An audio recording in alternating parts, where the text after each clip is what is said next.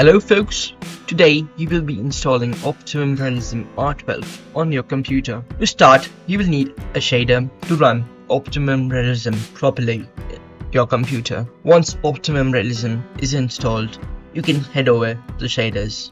You can either try out the Kappa shader by RRE36 and install the latest version, or the SEUS PTGI HRR3 by Sonic Ether.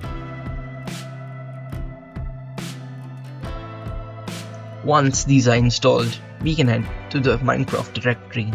For this, you need to press Windows +R, then type #appdata %. Head on to .minecraft and go to the resource packs column. Drag Optimum Realism to the resource packs column. We are partially done. Scroll down till you find a folder named Shader Packs. This may or may not be created. You may need to create it manually. Select these and drag them to your shaders. Next, let's open Minecraft. Once you've opened Minecraft, make sure that you have Optifine installed. If Optifine is installed properly on your computer, it will show up in the bottom left corner. Next, click on Options and on Resource Packs. You will see the resource packs you downloaded here.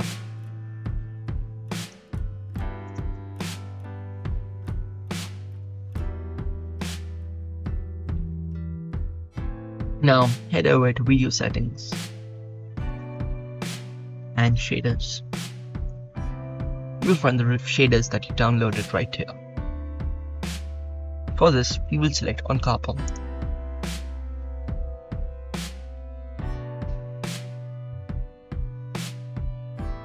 Next, click on Shader Options, on Terrain,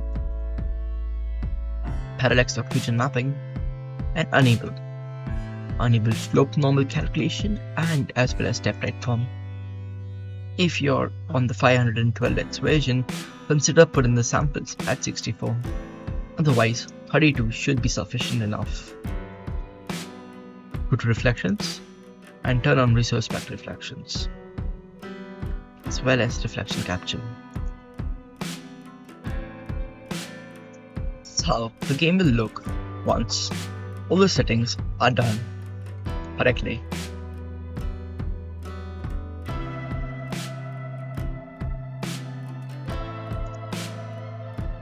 Now, you will see the settings for SEUS PTGI HRR3. Make sure that the texture resolution is the resolution that you are currently using. In our case, it's 256x. So we'll set the texture resolution to 256. Next, click Raytracing. Make sure full ray trace reflections is on. Screen space reflection tracing is also on.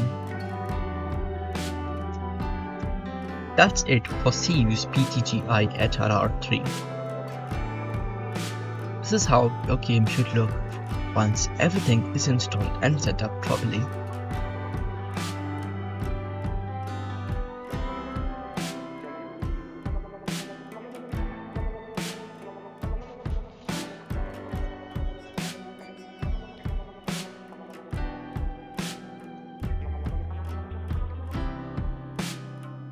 That's it for this video. You have completed your installation. Congratulations.